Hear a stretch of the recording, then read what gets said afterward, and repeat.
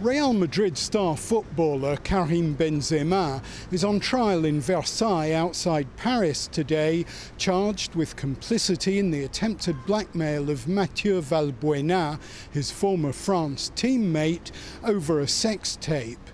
Benzema is accused of helping a group of alleged blackmailers approach Valbuena 6 years ago and demand money in return for not revealing the footage. They allegedly got hold of it after Valbuena asked one of them to transfer the contents of his smartphone to another device. Benzema denies wrongdoing. He's told investigators he was only trying to help Valbuena.